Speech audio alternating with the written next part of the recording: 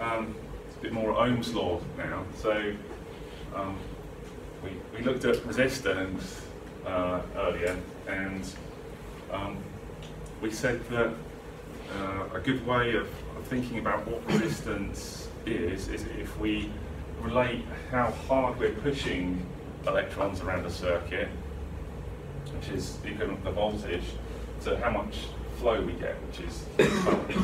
So we said, if we want to try and quantify this, then a quite intuitive way of trying to quantify this thing that we call resistance is to take, how hard we're pushing the charge carriers around a circuit and divide by the flow rate that we get.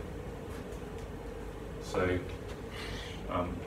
that would give us this equation, this R, this thing we call resistance, would be the voltage divided by the current. So the voltage, how hard we're pushing electrons around a circuit, and I, the current, how much flow rate we get. So this is just saying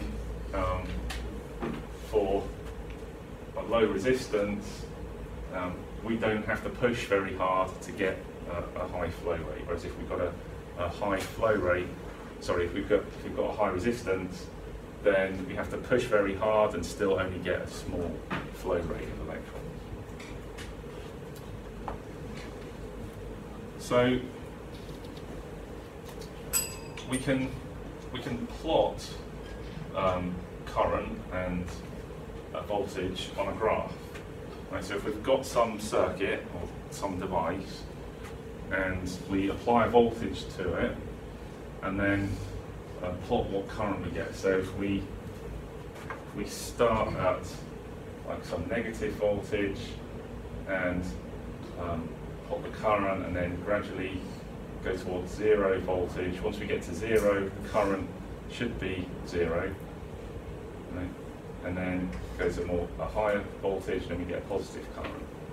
And the slope of this graph that we get, if we plotted that graph, that is the resistance. So if we've got a steep gradient, that means we've got a low resistance, and we've got a relatively small voltage giving a relatively high current.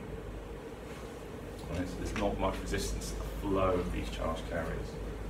Right, but this only holds, this is only a straight line given this equation holds. Right? So if there's any bends or curves in that line, then we've no longer got this gradient resistance equals B over I. B is no longer constantly proportional to I. So on this straight line, we could pick any point we like on that line, divide the voltage by the current, and we'd get exactly the same resistance value.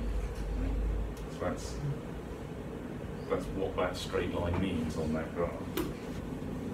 So similarly, if we had a high resistance and we plotted the current against the voltage we were applying, then we'd start off, say, at a negative voltage here, and we'd get a relatively small current flowing, a negative current flowing, and we start going towards zero voltage. Again, we'd expect zero current at zero voltage applied, and then as we increase the voltage, again we get a small positive current, and then this is what we expect for a high resistance. And again, we pick any point along that line, divide the voltage by the current, we get exactly the same resistance. Right? So any voltage or current measurement will always give you the same resistance value from this equation, which we call Ohm's law. So an important point to make about Ohm's law is that it is distinctive from most other laws you come across in physics in that it's empirical and it doesn't have a microscopic basis. So most other laws in physics start off with some microscopic phenomenon, like saying, okay, what happens when these atoms bump into each other and then scale that up to something large scale. Right? This isn't how we get Ohm's law. So we don't think about what's happening to an electron as it's accelerated by a voltage and then bumps into an atom and then has to accelerate again. And we could in theory do that, but there's so many phenomena that can happen that it gets quite complicated, and this is a law that was just derived from observations. So it was just derived from someone observing, okay, when we apply a voltage to a circuit we get a current, and most of the time it's linear. Right, and this, we get this straight line on a graph. We graph voltage against current. So as long as we get this straight line, then we know that Ohm's law holds. We call this an ohmic resistor. We get a straight line on an IV plot. So we don't always get a straight line. So we could have a device or a circuit where we don't get a straight line. And you can see, you can imagine here, you know, if picking a point here and getting the resistance would give me a different number to picking a point, say, there. So this is non-ohmic, right, because Ohm's law doesn't hold. We don't get the same resistance calculated. And this could be caused by a whole load of different phenomena. Could mean that we get this deviation in a straight line. Like we could, for example, have a very thin layer of insulator might give you a graph shaped like that, where you have to apply a very big voltage to get the electrons to jump over this insulating barrier that you've got in a circuit. And it could go, I mean, the shapes could be different to that. We don't need a shape like that. We could have non-ohmic conduction looking like this, for example.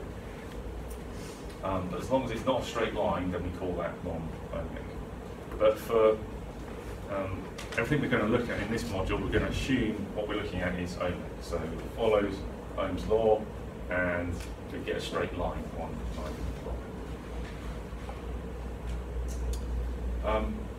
A nice visual mnemonic for remembering this, if you're having trouble remembering this and rearranging the equation around to get I in terms of V and R, etc. So if you just write out V, I and R in a triangle like this, then if you want voltage, that's current times resistance. If you want resistance, that's voltage divided by current.